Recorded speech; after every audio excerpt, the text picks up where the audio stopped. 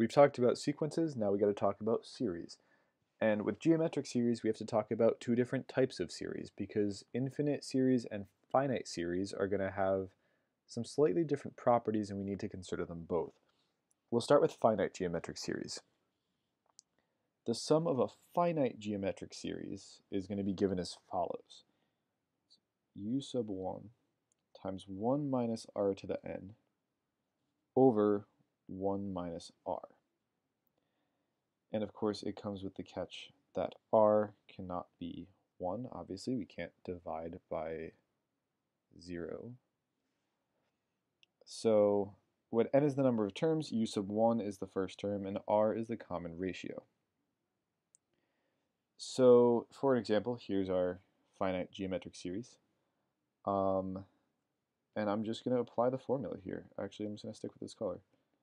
So u sub 1, well, let's figure that out first. U sub 1 is just going to be 2 to the 1 minus 1, which is 2 to the 0, so it's 1.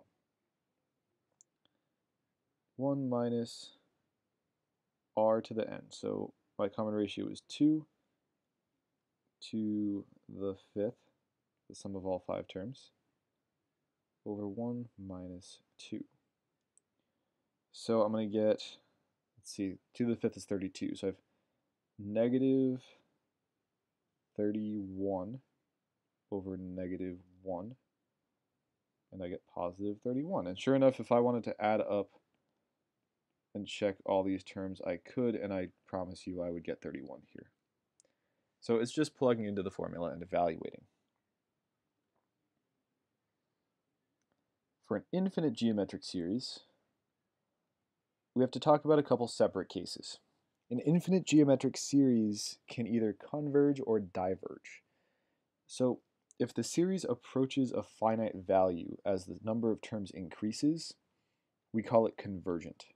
So it's convergent when the sum approaches a finite value. Sum tends to a finite value.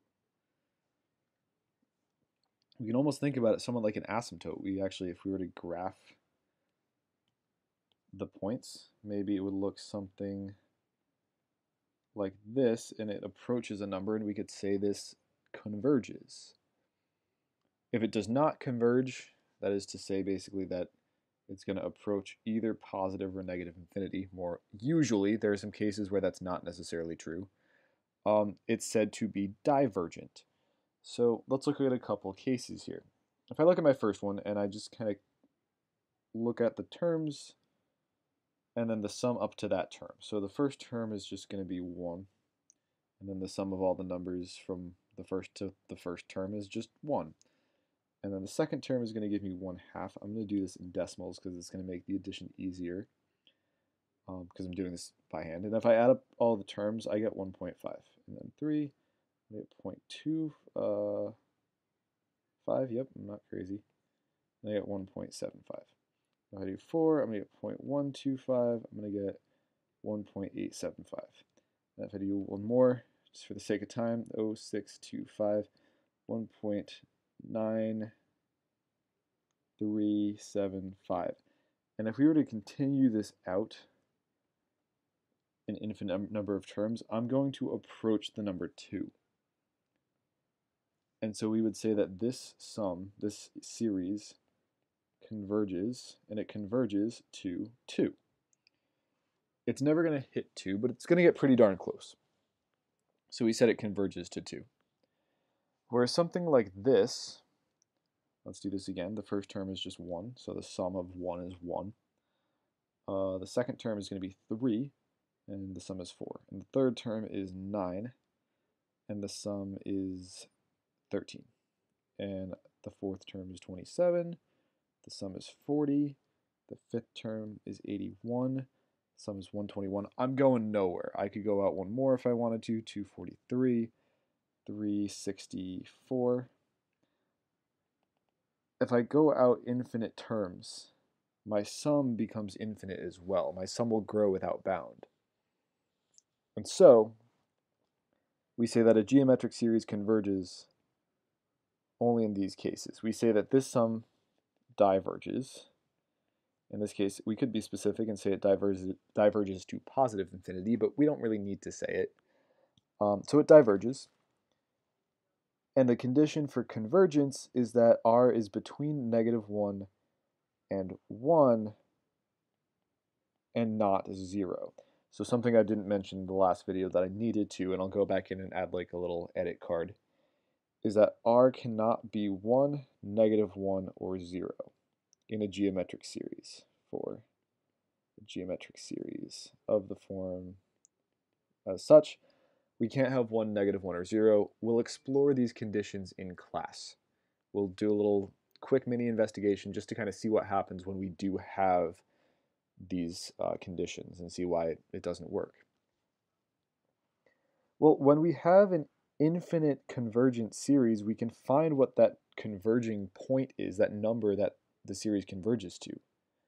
We can find its sum. And the formula for a convergent series is much simpler than the one for a finite, just general finite series.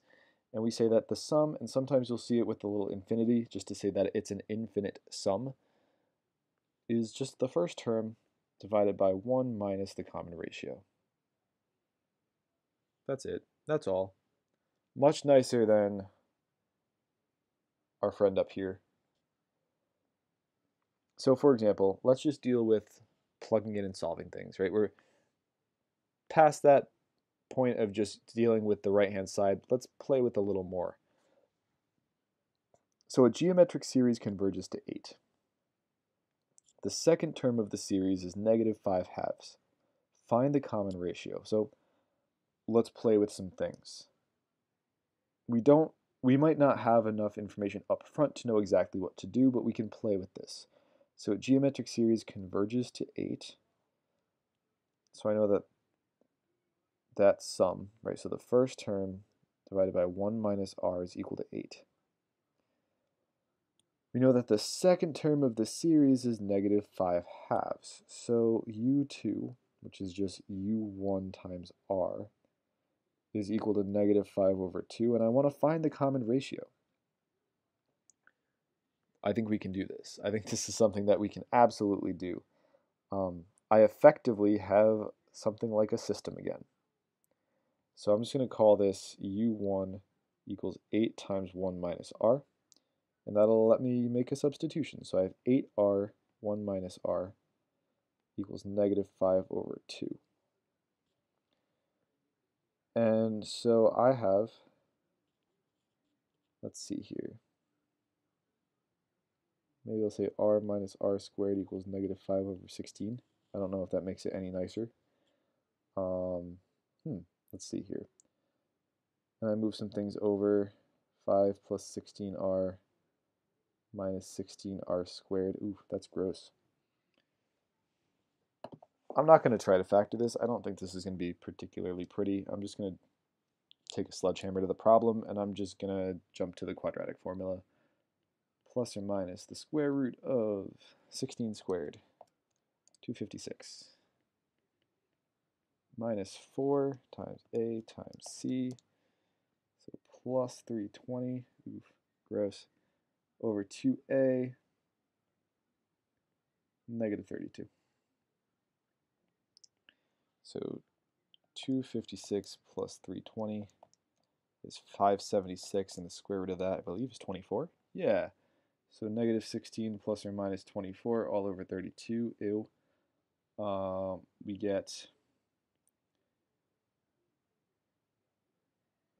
8 over 32, which is just 1/4.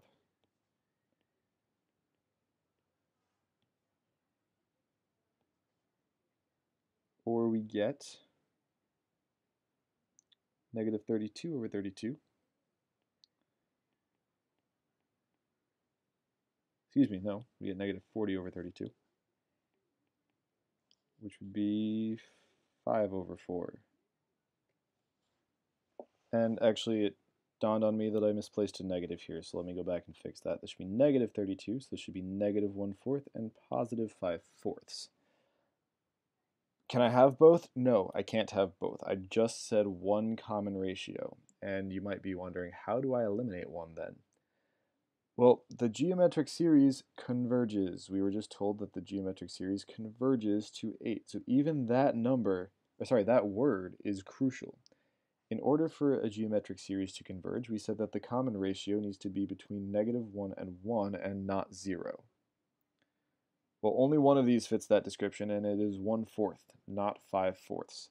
So the common ratio here that we need is -1/4, which will allow this series to converge.